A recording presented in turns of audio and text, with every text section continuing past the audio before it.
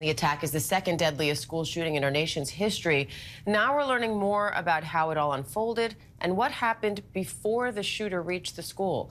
Amy Robach starts us off live from outside Robb Elementary with the latest. Amy?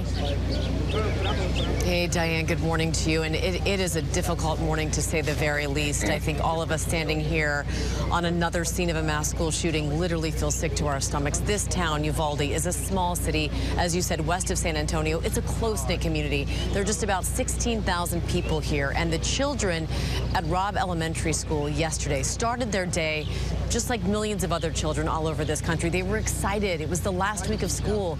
They were about to start summer vacation. But by 11:30 in the morning, their lives were forever changed.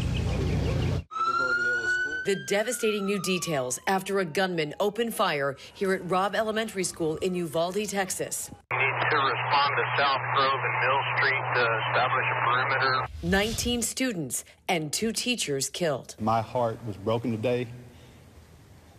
We're a small community, and we'll need your prayers to get us through this. Before entering the school, gunman 18-year-old Salvador Ramos, a student at Uvalde High School, shot his grandmother at her residence. She is now in critical condition. We were the first ones to hear the gunshot. We're right behind her house. Shortly after, the suspect crashed his car outside of the school premises where he engaged with law enforcement.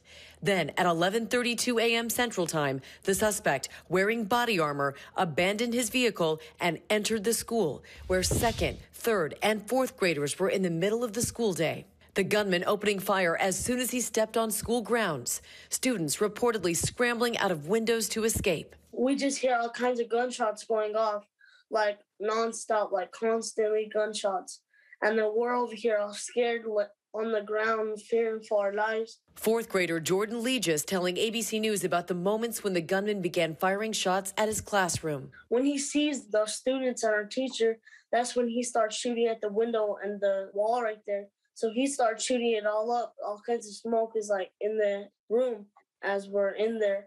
Authorities confirming the suspect was armed with an AR-15 style rifle. Sources telling ABC News all the victims at the school died in the same location inside the school. Officers arrive on the scene and begin exchanging gunfire with the shooter, while some parents rush toward the scene in desperation. Hey, it's okay. We're right here. Go inside, go inside. 2 officers injured, but sustaining non-life-threatening injuries. The gunman fatally shot by police. A community now grieving as families mourn the lives of those lost. And in an address to the nation, President Biden offering any and all assistance. I had hoped when I became president I would not have to do this again. Another massacre. How many scores of little children who witness what happened see their friends die as if they're on a battlefield, for God's sake? They'll live with it the rest of their lives.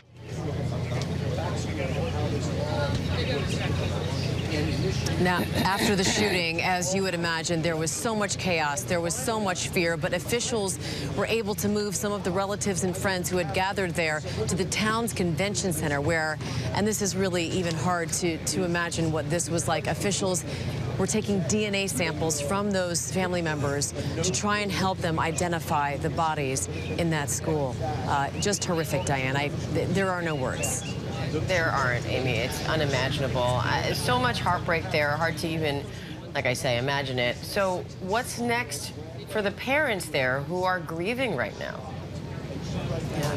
I mean, some family members got to that convention center at 3 p.m. and didn't find out the fate of their child until midnight. So there's a lot to process for these families. I'm sure they're waking up this morning horrified, hoping it was a bad dream, and then unfortunately having to plan funerals for 19 elementary school children. It is just horrific, and our hearts go out to those parents. Any one of us who are parents, it's your worst nightmare. So this is a close-knit community. They will be leaning on each other for support, but their lives will never be the same. And this tragedy, many hope will create change, but many people are doubtful that that in fact will happen.